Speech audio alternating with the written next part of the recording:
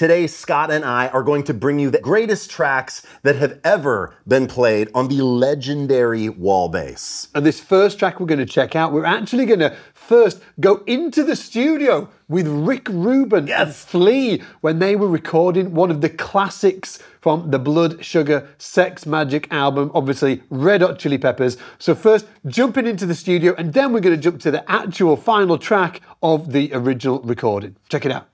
That was a cool little build.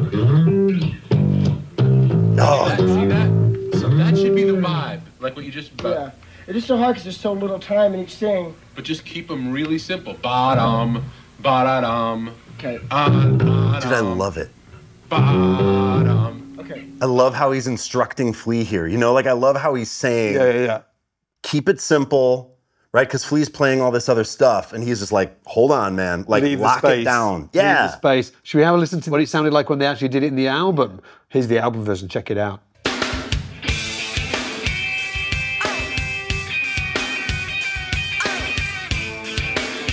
Snare drum.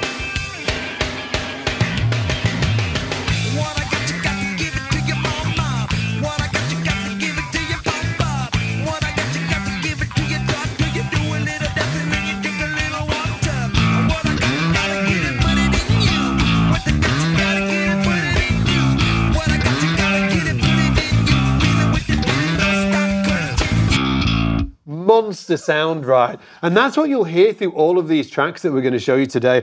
Many different styles, you know, completely different players, but something that the Wal does that's kind of just completely different to all of the basses is how the tone circuit works. Yeah. Looks normal, it ain't normal. Yeah. So if you do want to play that bass line, for instance, and I will kind of sort of like just, I guess, sort of like demo some of the sounds that you can get out of this. And I'm just going to go wild just so you can hear how different this all is. Yeah, so totally clean. What I'm using on this is I'm pulling up on the volume knob, and that becomes pick attack.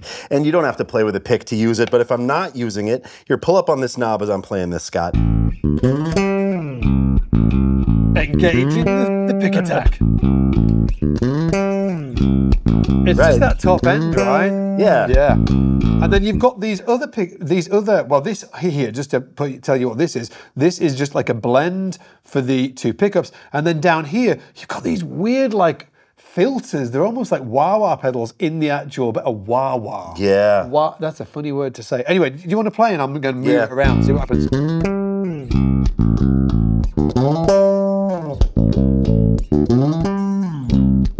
That's so cool. So that's just on that one. What about this one here?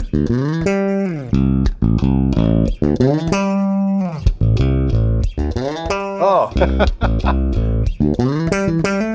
So you can get all of these completely wacky sounds out of it. And they're all like really usable as well. You obviously just have to sort of like play around with them and find what's going to be right for you. But it gives you the ability to pull sounds out of the bass that you're probably not going to get on another bass. Yeah, and if you select one pickup and you do this thing with the, where you pull up the knob and then you roll that filter back, listen to this. Yeah.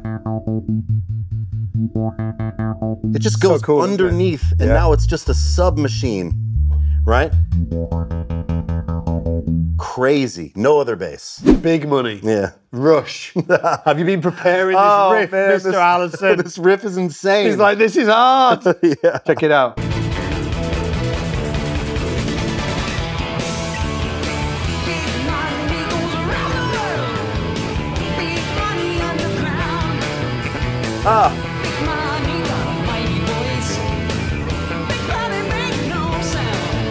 Yeah. Huge tone. I mean,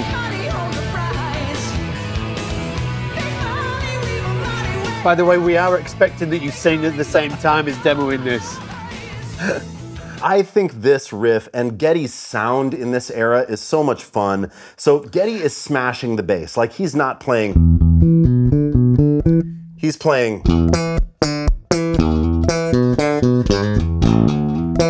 That's a key part of his style. Yeah. That's what how Geddy plays. Yeah, so I'm just blending in the center. I'm pulling up to get that pick attack. And here's that great line from Geddy Lee.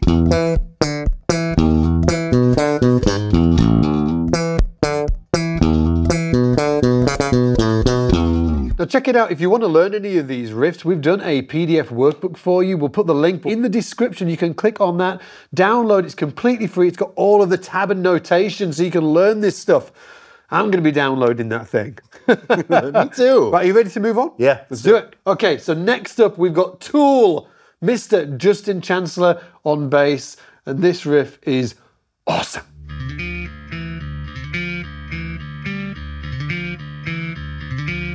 Another pick. For sure.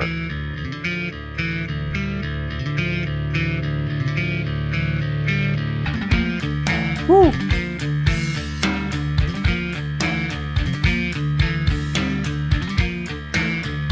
Super creepy video. Yeah, I know, so creepy. Slow phaser, definitely through some kind of amp, really bright in the top or like high mid-range, right? But really, I mean, I think about sounds a lot, but you don't have to.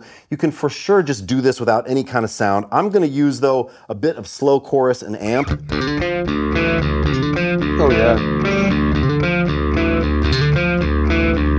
But something is, Justin Chancellor has an unbelievable like articulation in that triplet. Are you hammering it? Are you hammering it all on? Yeah.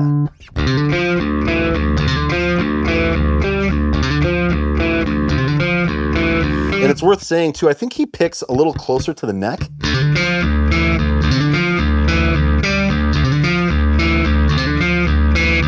How do you play this? Let me check it out, Toby. Well, normally like that, but like now when you're playing it there, just above the neck.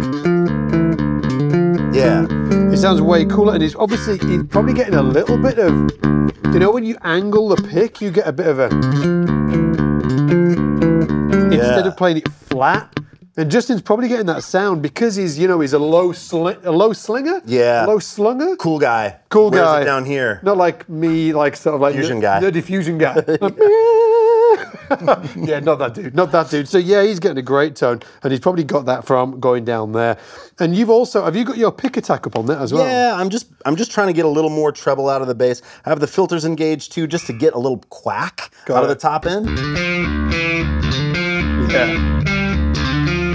But you know, you can get a similar sound on maybe a Stingray. You don't have to buy a Wal. Oh my gosh, so sorry to damage the.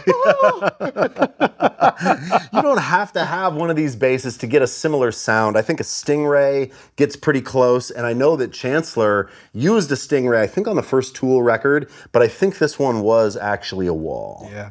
Now we're going to take a bit of a detour. We're gonna get this bass from down here. Yeah, we're gonna.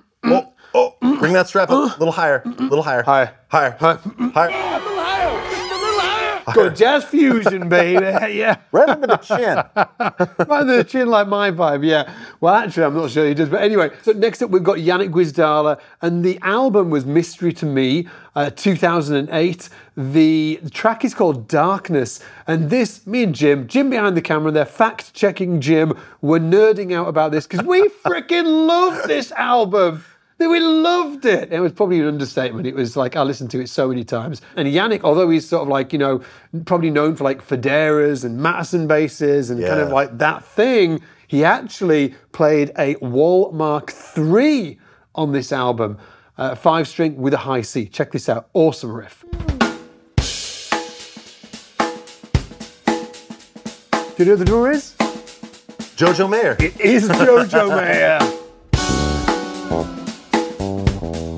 Super tight bridge sound, right? Yeah.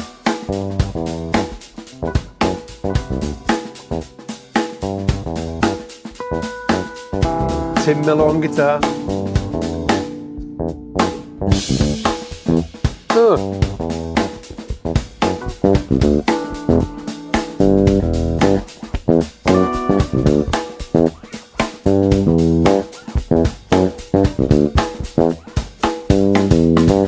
Great melody.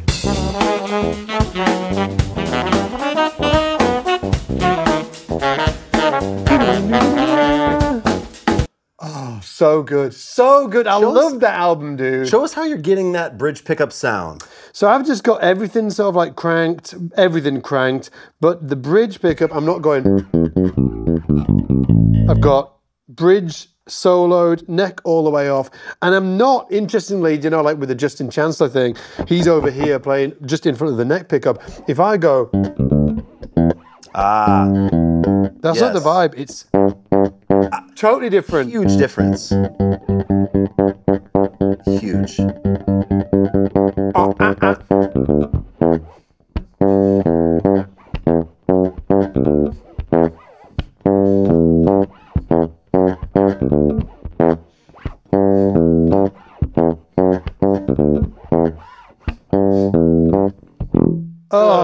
Oh, dude, are we having some more jazz? Dude, we're still in the fusion land.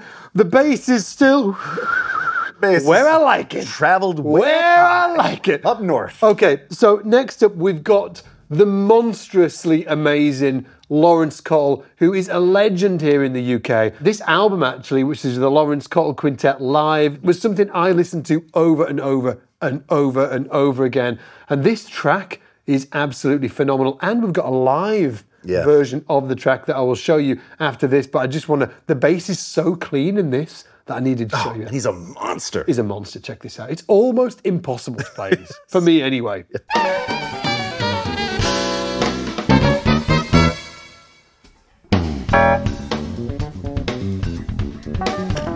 I'm just like, is there a bass player in the house? Not gonna be me.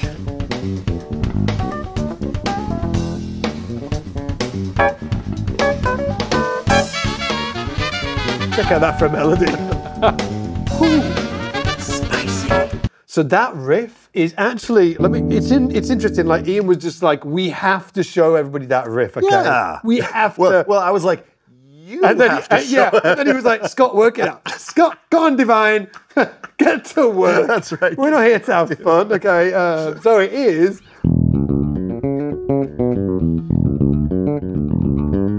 Oh! But I'm going to slow that down for you, okay? So it's like an E minor kind of vibe, and it's. So it's, to get fancy, it's a Dorian kind of vibe, right? Dorian vibe, but he's got this, which is like a flat 5, which is out there. Yes. But at the blues scale, right? But in that triad, it sounds so because it's like a weird D augmented triad.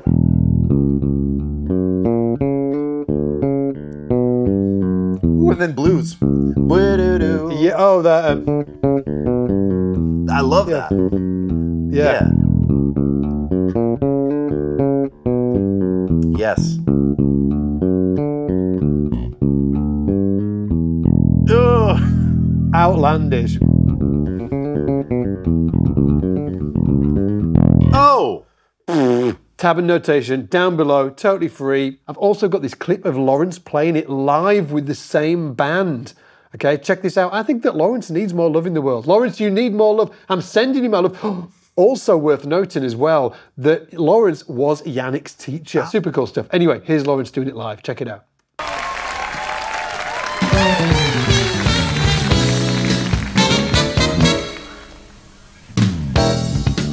Pleated pants, dude. Oh yeah, it's all about the pleated pants, dude. It's fast.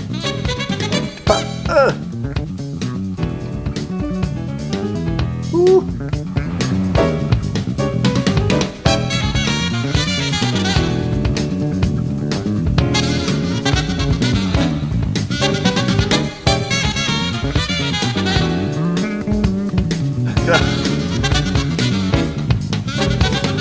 Okay, next up we've got Percy Jones. Some people who have been watching this and they'll be like, I bet they don't mention Percy Jones. I bet they don't mention Brand X. I am here for you. Okay, so check this out. We said that Janek Gwizdala went to study with Laurence Cottle when he was getting started when he was 18, okay? Well, Laurence Cottle was a huge fan of Percy Jones. Of the band Brand X, drummer was... No clue. Phil Collins. Oh, that's right. So I'm going to play you this track, and then I've also got another clip I'm going to play so you can see Percy Jones in action with Phil Collins from, the Phil Collins from Genesis. He was actually a sort of like a session drummer in London at the time. He played in this great band called Brand X. I'm going to show you a clip of them after this one as well. But this is a real classic. It's off Brand X, Unorthodox Behavior, recorded in 1976, and it's super cool. Fretless Wal, Mark 1. Oh! It's kind of like an acoustic sound as well. Yeah.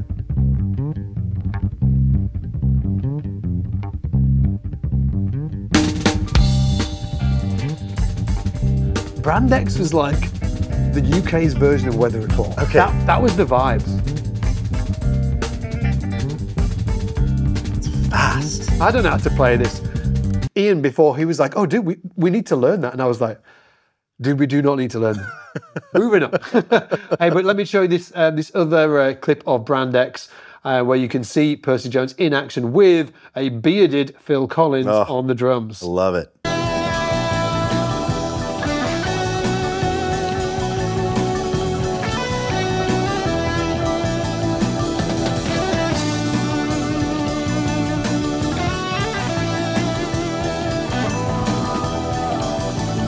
Old Grey Whistle Test.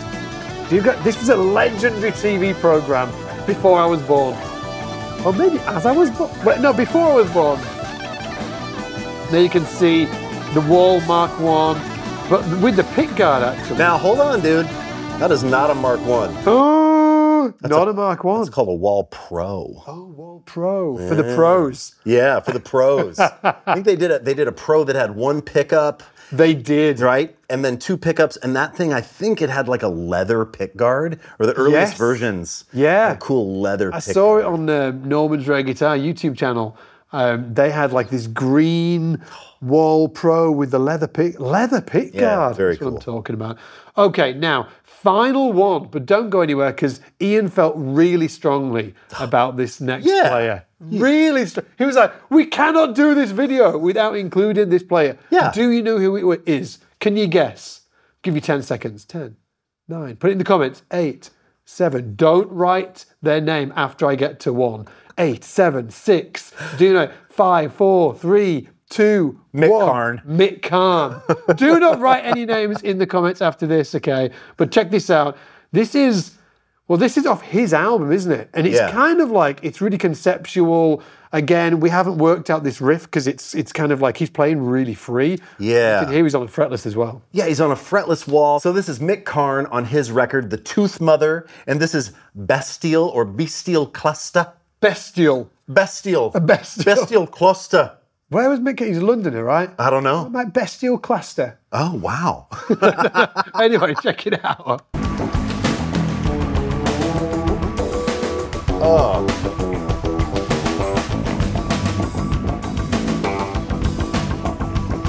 Freaking awesome track.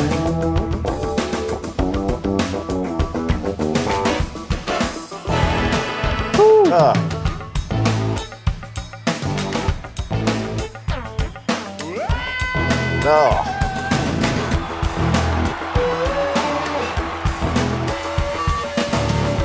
So, you know, with like albums like this, I just imagine everybody like going into the studio and be like, okay, so let's see what happens. Like, do albums come out like this anymore? It's just sort of like a soup, a creative soup of musicians in the studio. I don't know. It's so cool. The sounds are so cool. Yeah. Oh.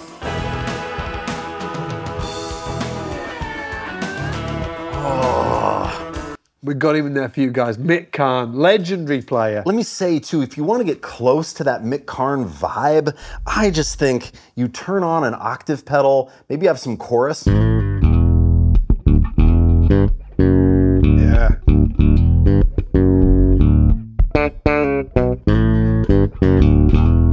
And that kind of brings me into that almost sort of like Tony Levin, Mick Karn sound. Exactly that, yeah. And then he's got where he's sliding harmonics. He's got fretless, yeah. Oh, it's so cool, man. Yeah. I love the sound of Mick Karn's playing. Is there anything else that we should mention about the Wal bass? Yeah, they're freaking expensive, dude. Yeah, they're expensive. They're expensive. They're too expensive. They're really, really cool. There's a long wait if you want a new one. The old ones are hard to find and they're really expensive. You don't need to have one to get some of these sounds. You can use a Stingray. Even a jazz bass sort of comes close, I think, when you have the 2 pickups in the center, but they're so fun. And since we had 2 of them, this is Scott's, this is mine. We wanted to show you, make this video for you, just so you could get this taste of English history, dude. Yeah, and there's some really interesting things as well. As we talked about earlier, the electronics are completely different. All of the pickups are made in-house. The bridge was their own. Yeah. And like for most of them, they actually have a not a walnut core, mahogany core, and then they have different woods on the facings, the top and the back. Interestingly, this is my favorite look. Oh, really? Yeah, like I'm not going to swap the basses because this was the bass that was used in the Live Aid, you know, Feed the World. This bass was in that video with John Taylor playing it, so it's a kind of a unique beast. But if I was looking to buy a Wal, if I was, you know, wanting to sort of like give up a kidney because they're so expensive, outlandish, I would probably go for the Wenge facing. For me, I just think they're awesome. And I happen to really like the Sycamore, so let's do a little trade ski. Hey, thanks so much for watching this video. You'll find us over at scottsbasslessons.com, by the way. If you want to, you know, come and nerd out with us on bass, learn how to play this thing a little bit better, we are here for you. Go to scottsbasslessons.com and we'll find you there. Take it easy. Bye.